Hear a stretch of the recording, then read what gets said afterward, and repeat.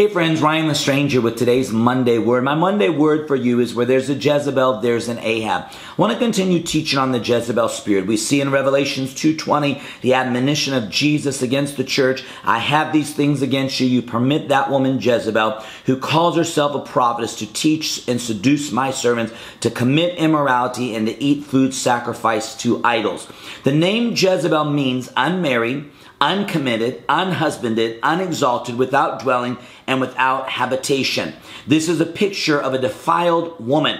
That's what this picture is, the woman Jezebel. Now, there is no gender in the realm of the spirit. So the Jezebel spirit can operate through a man or through a woman. But I'm talking specifically about Jezebel, who is married to Ahab. This woman, Jezebel, literally her name means Jezebel, B-A-A-L. She was an ambassador and servant of the false god Baal. Her father was literally involved in idolatry. She came from an idolatrous king and an idolatrous kingdom. That's what she did. But she married Ahab because Ahab was over where he never should have been in the very beginning. She was a loyal ally of the god Baal. She married King Ahab, but she was the daughter of King Ethbaal of Sidon.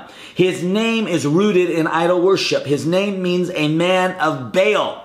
And this is what she came from, this lineage. But Ahab is a spirit that vacates the position of rightful authority and passes it off to another. A person with an Ahab spirit is a leader who will not confront anything. It forms unholy alliances. It's a passive personality. It's a passive person that says, I just don't want to fight with anybody, so I'm going to let wickedness and evil reign. She could not rule the nation without Ahab. You will never find a strong Jezebel spirit without an Ahab person enabling this thing. Ahab will compromise truth for temporary peace and false power. Ahab fears confrontation. It'll bow down to manipulating powers. Ahab forms unhealthy soul ties and bondages. Sometimes God wants to deliver you from people that are controlling you, dominating you, and deceiving you. Ahab clings to another in spite of their motive or their level of purity. So God always appoints leaders.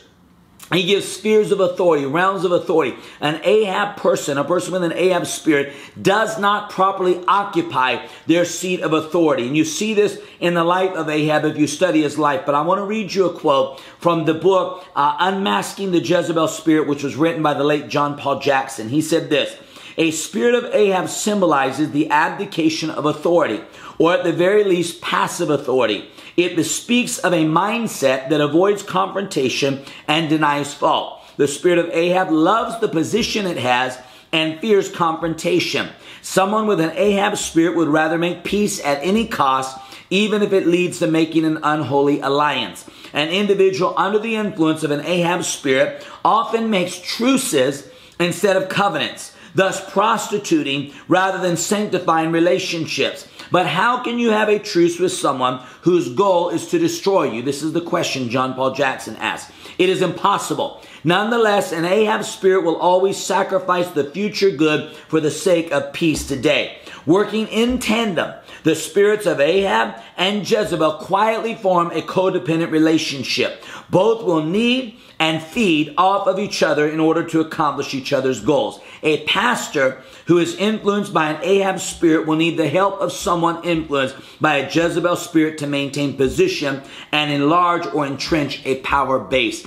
You'll never find a Jezebel without an Ahab. And many times what we don't deal with will deal with us. What we refuse to confront, what we refuse to draw boundaries around, what we refuse to say this is not acceptable, will eventually dominate us. And oftentimes in the name of walking in love, in the name of keeping the peace, we don't confront certain things that are absolutely toxic and destructive. So it's critical. If you discern a Jezebel spirit, you begin to pray.